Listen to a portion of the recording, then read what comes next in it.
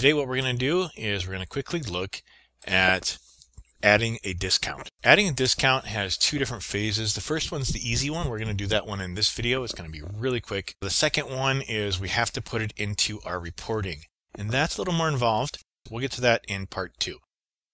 For now, what we want to do is we want to go and we want to put a discount in. I've got a sample table here, table 407. I'm signed in as a server. So we're going to pull up table 407. So let's go to our pay screen, and let's say that I want to make a discount, and I want to add a discount called Jason's discount. In this case, we're going to go to our discount screen, which is accessible here under our discount button. And here we can see that we've got a bunch of different categories of discounts. Yours might not be this involved. Chances are high that it's not actually. So what we're going to do is we're going to add a discount button over here. Just to the right of discounts, it's going to say Jason's discount.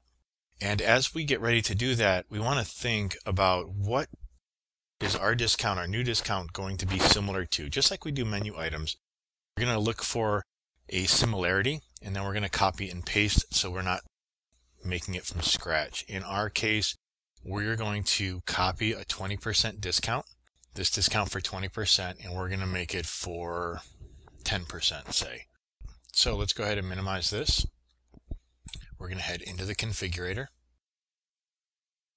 And once we're here, we're going to go to our sales tab and then to our discounts button here.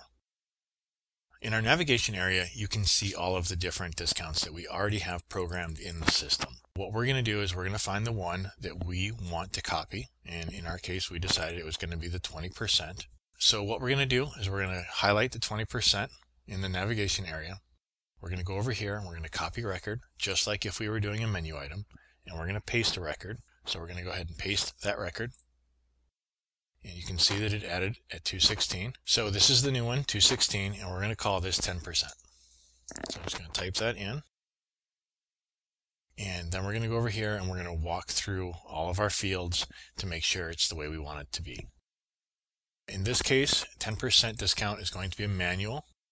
It's not automatically added to the check. We have to do it manually. That's what we want. It's going to discount all of our taxes. It's going to print on the guest check. And if you want to double check that, because you want to make sure it goes to reports, you can click on this shortcut here. And we're looking at the guest check, print class, and we can see that it prints on the receipt, the journal, the report, and the check. And that's what we want, so that is fine. Privilege is set. Usually a privilege of 0 is your server privilege. A privilege of 1 is bartender. 2 is management team, and 3 is usually the owner or the operator. Okay, we're going to set our percentage here. We said we wanted 10, so we're going to set it down here at 10%. And up here, we want it to show up on the screen lookup. Right now, it's at the discount employees, which if we look at our operations, when we hit discounts, it's under our employee discount screen lookup. What we want, our new one, is we want it to show up right here.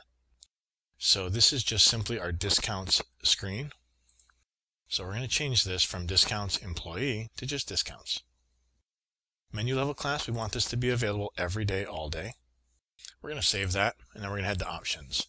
General settings, we're going to keep everything that was already programmed with our previous key because that was working for us before. But this is where you would check whether it was a preset, whether it was a dollar amount.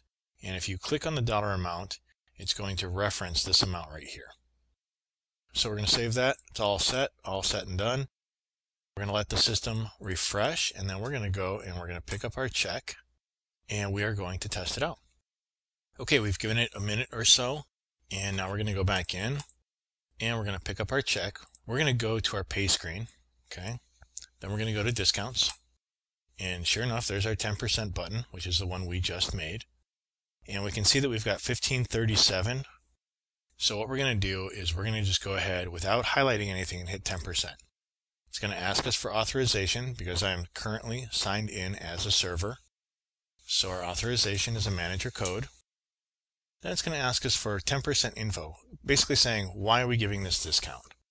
And we'll just say good cust. And now we can see that it has applied 10% off of the entire check. So that's it. I mean, that's all there is to adding a discount. Now we have to make sure that it is being tracked in the system and not throwing off our system sales and our employee checkout at the end of the night, and we will do that in the following video.